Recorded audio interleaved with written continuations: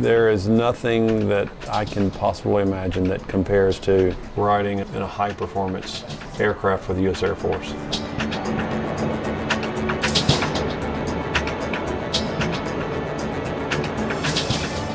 You're going to climb about 16,000 feet in less than 10 seconds, and that's going to be about a 7G pull right off the bat.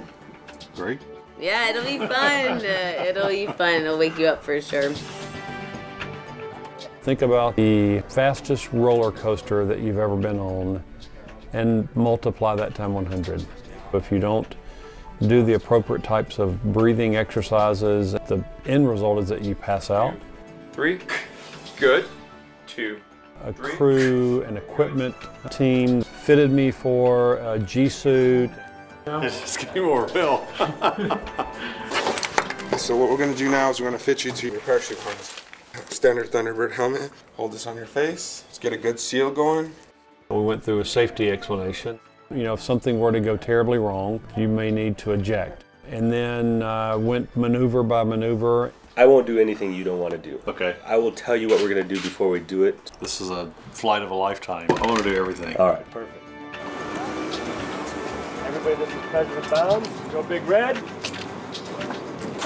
Sir, welcome out. How are you? A little nervous, but very excited for him. Let's go.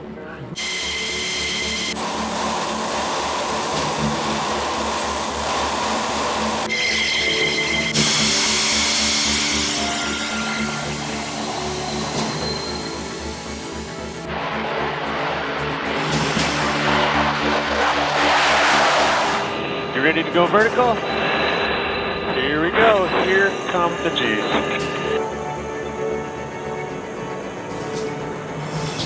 I'm FaceTiming my sister and brother-in-law in Alabama. At first it was just simple turns, and then a barrel roll, and then it was 2 barrel rolls in a row, and then it was pull the stick straight back and do a loop. That's awesome. 3 or 4 times the pilot allowed me to fly the aircraft. Okay. Nose up, nose up, nose up. Now slam it towards your legs. The sunlight has come on, which means we have to go home. Okay. Well, thank you very much for that. Yeah, that was an awesome ride. 9.1 G's today, so pretty awesome.